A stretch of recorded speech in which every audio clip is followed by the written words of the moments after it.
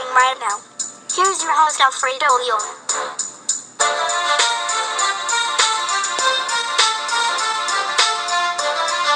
Thank you, Ella. I know this has been more than a week after since the race already occurred, but I still wanted to talk about it anyway. As Kurt Busch won Saturday night, August 18th race at Bristol Motor Speedway, in which he had led the final 13 laps on the green to beat Kyle Larson, who had 30 laps fresher tires than Busch. Busch scored his first win in 58 races and went to victory lane for the first time since the 2017 Daytona 500. It was his sixth win at Bristol Motor Speedway, but the first since March 2006, when he was driving the 2 Miller Lite Dodge for Team Penske in that race. That race was also memorable for after when Matt Kenseth spun out Jeff Gordon. Gordon wound up, after the race, shoving Kenseth, in which he was put on probation for the rest of the year, I believe, and he had his helmet on still, and that was in that race as well afterwards. Bristol was also the site of Busch's first career Cup Series win in 2002, when he drove the 97 car for Jack Roush. The top five was rounded out by Chase Elliott, Joey Logano, and Eric Jones. After Jones, here's the rest of the top 10. 6 is Clint Bowyer driving a 14 car for Stewart-Haas Racing. Ryan Blaney finishing 7th driving the 12 car for Team Penske. Alex Bowman finishing 8th driving the 88 car for Hendrick Motorsports. And his teammate Jimmy Johnson finishing 9th in the 48 car. And Kevin Harvick finishing 10th driving the 4 car for Stewart-Haas Racing. Busch's 30th career win in Cup came with questions surrounding his future in the series after this season, especially with rumors that he'll be leaving Stewart-Haas Racing in favor of Chip Ganassi Racing to replace Jamie McMurray in the 1 car, who apparently, according to rumors, is also leaving. But Kurt was able to shut those out for the moment. Here is Busch speaking on what it was like to be in that position to win with the fresher tires, courtesy of NBCSN. It was awesome to be in this position.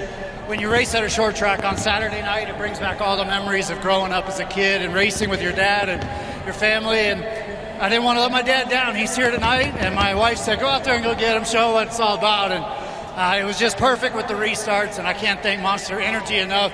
This Ford was awesome. And thanks to all the great fans. This was an awesome, awesome win for us. Busch also spoke about what he thought about the fans as well. These guys are awesome. Everybody here knows what this Saturday night short track's all about, and we got the best fans in sports. So thank you guys. Thank you so much. Good show, huh?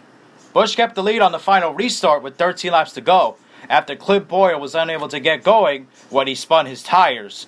He was one of 4 drivers, which included Bowyer, to stay out following a caution with 29 laps to go. Busch was one of only 4 to remain in the top 5. Bowyer finished 7th. Busch also led the final 24 laps. Nice to see Kurt Busch finally get a victory, especially now when you see a dominant Kurt Busch, nobody's going to stop him.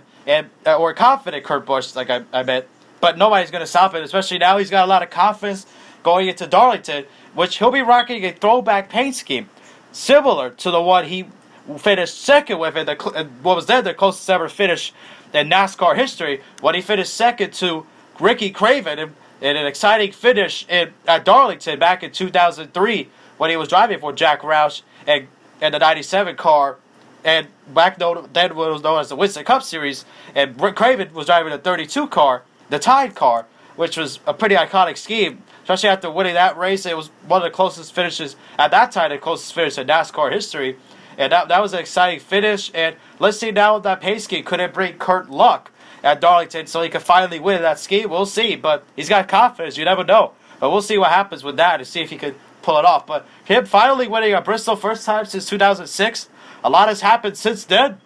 It was then known as the Nextel Cup Series. Then was the Gen 4 car. Jeff Gordon was still active. Tony Stewart was still active. They were still on top of their game. A lot of drivers that were still in different organizations. Kevin Harvick was still driving for Richard Childress. Matt Kenseth was back in the 17 for Jack Roush.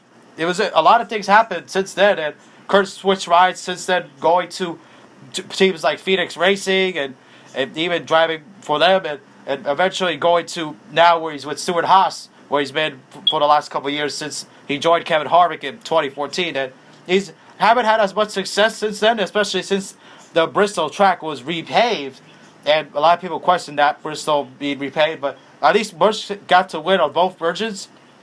As he said, he got to finally win on the new and old configuration of Bristol. That Bristol was more exciting, especially with guys bumping and banging, but this Bristol's still pretty good as well. Bristol's just a fun track to go to. and Kurt finally was able to figure out how to win there at Bristol. I'm glad to see this Busch brother win and not Kyle, because I can't stand Kyle Busch, for the record, though. But still, though, the fans were cheering when Kyle Busch was messed up after the race. After he had that incident, like on lap 3, and then later on, like he had more troubles with the damage and all that, and he could never recover fully, even though he was really close to recovering it. I'm glad he messed up late in the race. The fans were cheering. This is a true thing about Kyle. Kyle Busch is an ass. And that's exactly what Brad Keselowski said. I agree with him on that. And Kyle is just not the great driver. But he's a great driver. Don't get me wrong. He's not a great person. And he's just a dumbass, for lack of a better word, but somewhat. But he just, just isn't the best type of personality. He can drive, but Kurt Busch used to be like that at some part. But I don't mind Kurt winning. As long as Kyle doesn't win, Kurt can win as much as he wants. And he's a good driver as well. He's a different Kurt Busch than what he used to be. He used to be arrogant as well, just like Kyle, but he's come a long way, and he's definitely been staying out of trouble, and he's just focusing on racing, and now he's going to be tough to beat, especially now that he's got a win, and he's in the playoffs, and he doesn't have to worry about getting that win later on. He was pretty comfortable with points as well, but now with the win, he's good to go for Las Vegas, so let's see what he could do once he gets there, and let's see what he does at Darlington, as that'll be the throwback weekend. Like I said, he'll be rocking that paint scheme, in which he finished second to Craven in 2003.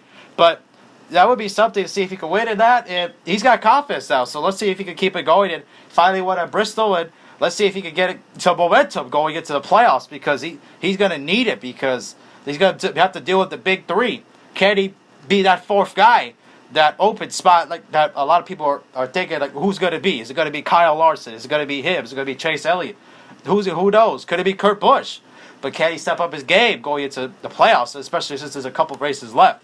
I think it's Darlington and Indianapolis, and I think that's it before the playoffs, if I'm not mistaken. But this is coming up to the playoffs soon, so let's see if Kurt could get some more wins and get some more bonus points and playoff points, and see what he could do going into the playoffs. So let's see what happens there. Anyways, hope you guys enjoyed. Don't forget to leave a like. If you are brand new, subscribe, and we'll see you guys in the next video, and see what happens coming forward to the playoffs. So peace.